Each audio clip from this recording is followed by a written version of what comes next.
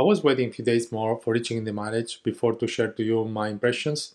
This is Coriamone and this is the review of the new ADIDAS Adios 6 after 100 miles.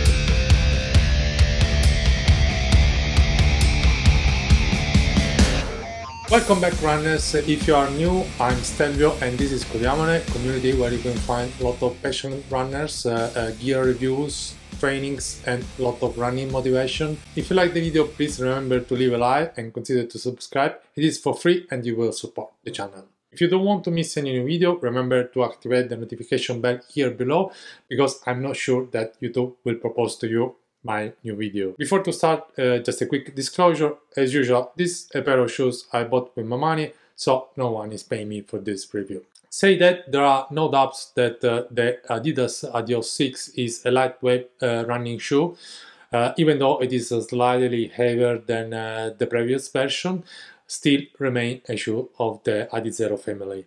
I run with the new Adios 6 different kind of trainings, slow runs, tempo run, fartlek interval trainings, using always my HRM chest strap from Garmin to collect all the running dynamic metrics. If you are interested on my data, you can connect with me in Garmin Connect or in Strava, where I usually put all my trainings in. Don't forget to follow me also in Instagram, where you can find all my daily updates. Starting as usual from the data, I compared the data collected after 100 miles with the data collected at the beginning in my first impression video review, which link you can find up here. As usual, I did the 5 tests that you can see on the left hand side and look into the data.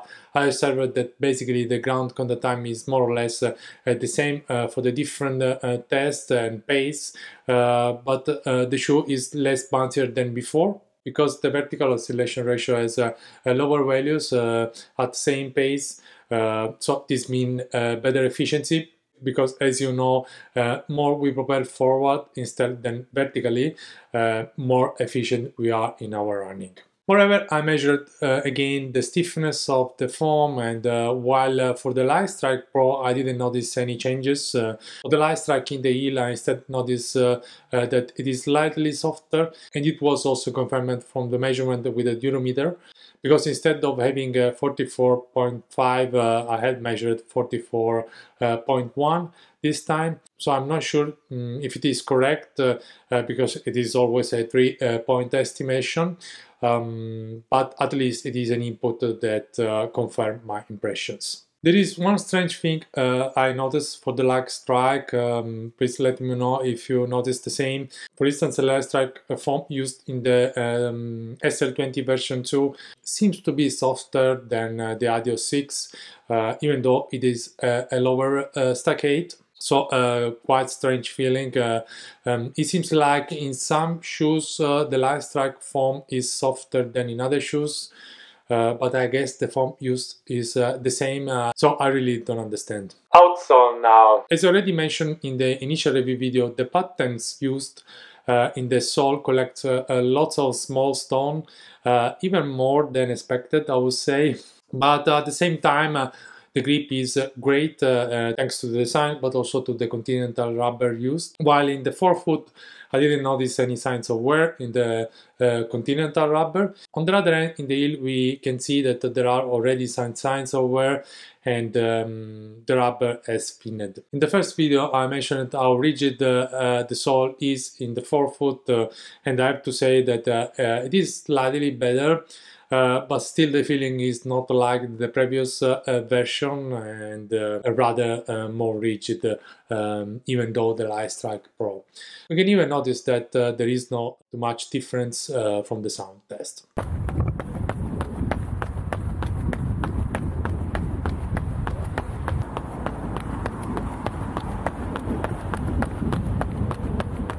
However, I tried the shoe in dirty road, and the grip is still okay. Midsole now. In regard to the midsole, as the data collected confirmed, the shoe is less punchier than before, but still responsive. So it is a good behavior which improved the efficiency of the shoe. The Light Strike foam, as you can see from the signs of wear, has become a little bit softer in the heel, and of course, in general, the shoes start to be more comfortable. The Post Light Strike Pro foam in the forefoot has no signs of wear. And then, despite I wouldn't have said that because it is softer than the normal Light Strike. The torsion system is full of scratches, but is still performing great. Upper now. And now we can talk about the upper. The single layer mesh is a bit too loose, but super breathable, and doesn't have any signs of wear, and it wasn't deformed during the kilometer.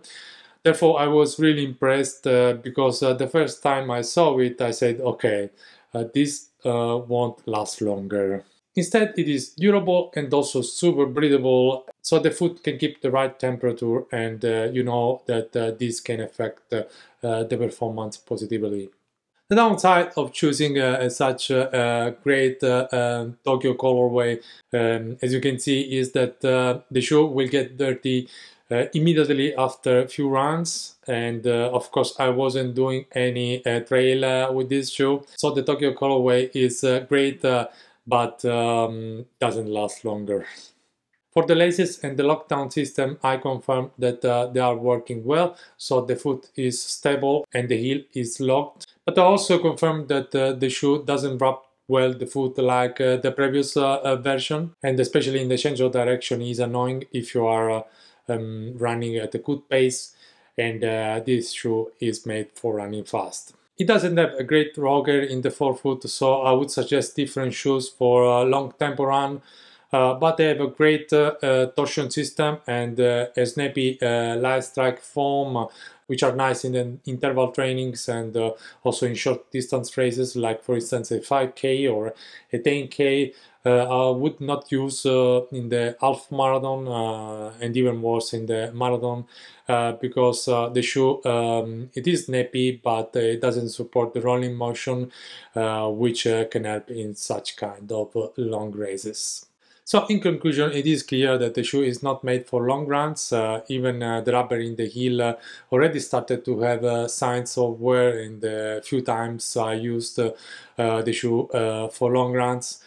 I mean, they can be used for long runs, especially for lighter runners, but I believe there are better options out there for this purpose. The fartlek is another training I appreciated using this shoe, even though during the slow repeats the narrow heel, especially at the end of the training, doesn't help at all in terms of stability, which forces you to land on the mid of the foot, even when you are super tired. So overall, it is a good value for money, even if I confirm that I still prefer the previous version.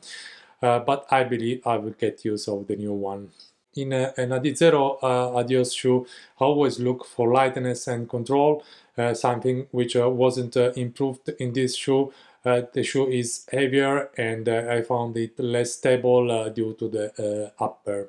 It seems that Adidas wanted to release another versatile shoe, closer to the previous version of the Boston model, but this is something that I'm not looking for when I want to buy an Adizero Adios. And if you like the previous model of the Adios, I would suggest to you to have a look on the RC3 model, which basically is the same without the boost foam in the heel, and which video review link you can find up here. I'm sure that some of you will have different opinions, and I really like to hear from you in the comment here below.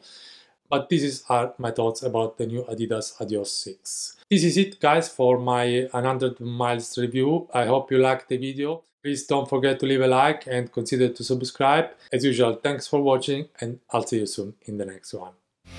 Ciao.